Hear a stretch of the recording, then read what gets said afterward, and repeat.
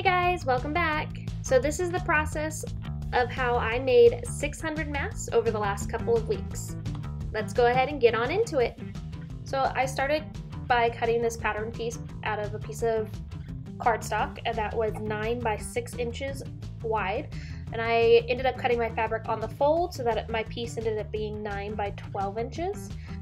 I also cut this interfacing piece to add in the middle of the mask to add a little bit of stability and a little bit extra filter, but I actually ended up not doing this again with the rest of the pieces. I think I did maybe 20 to 30 masks this way, but that ended up making it a little bit harder to breathe, and I actually had a hard time finding any interfacing, so I just went ahead and skipped this step in further masks that I made.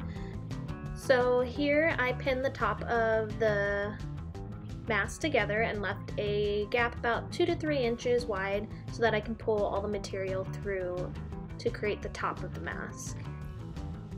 This is just a little scrap piece of fabric that I use to make sure my tension is right and that the thread is pulling correctly. And then I always backstitch at the beginning and end of my stitches, especially on something like this where I'm pulling it through. So then I took a piece of elastic about 7 inches long and inserted it into the inside of the mask. Here I pinned it down and made sure that it laid flat against the mask. I also found a lot of these techniques on YouTube, just kind of looking around, and I mean everyone's making masks right now, so I'll link you to the ones that I ended up using. So as you can see, I ended up with 3 pins, one on each end to hold the elastic down and then one in the middle. My very first few sets of masks, this is how I ended up doing it. I later on didn't have that 3rd pin in the middle to hold it. Just ended up being way too many pins going all over the place. I was able to do it with just the elastic pins on the 2 ends.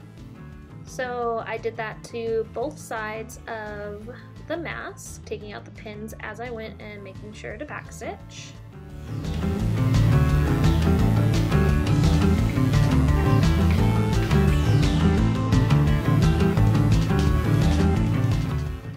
Then once I was done with that, making sure all sides were completely sewn except that one gap in the middle, I went ahead and pulled the elastic through that hole that I had left along with the rest of the material in the mask, and making sure that the elastic actually grabbed onto that stitch, which I'm glad it did.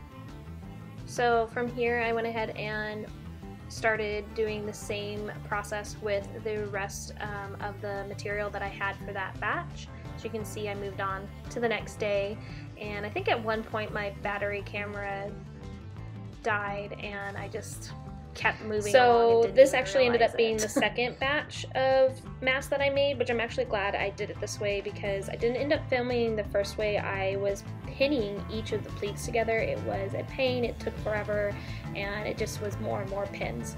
So I found this awesome YouTube video, which I will link down below, on how to pleat using your iron, and it was so much faster, made things so much easier.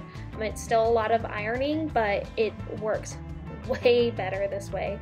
Making this many masks, it was so nice to be able to find something that actually ended up working for me.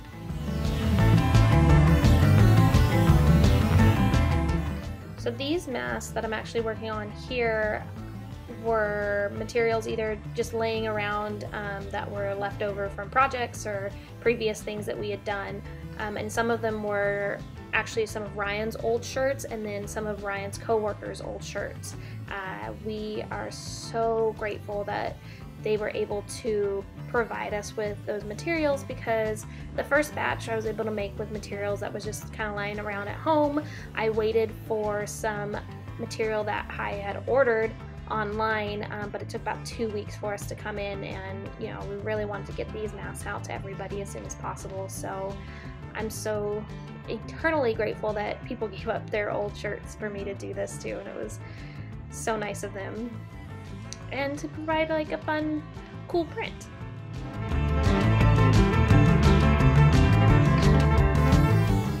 Now that I have all my pleats together, I went ahead and stitched a single stitch all the way around the edge of the mask, of course starting with a back stitch, going along all 4 sides of the mask to make sure that gap was closed up from that hole where I pulled the mask through originally.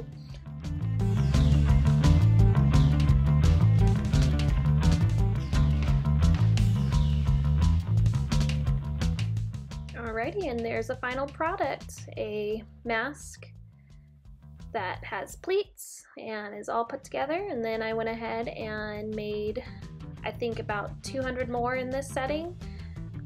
So I ended up making about 600 masks at 200 each setting.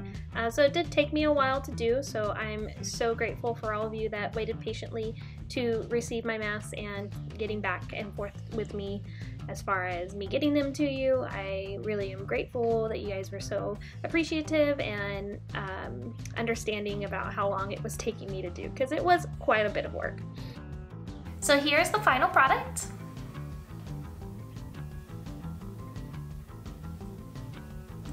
So like I said, I ended up making about 600 of these masks, so it was quite the process for me, and learning and doing different things. And I mean, I've pretty much done a lot of these techniques before, but to put them all together, it was really fun to do, and I was really excited to bring you guys along on this process. So thanks so much for watching. Make sure to like and subscribe.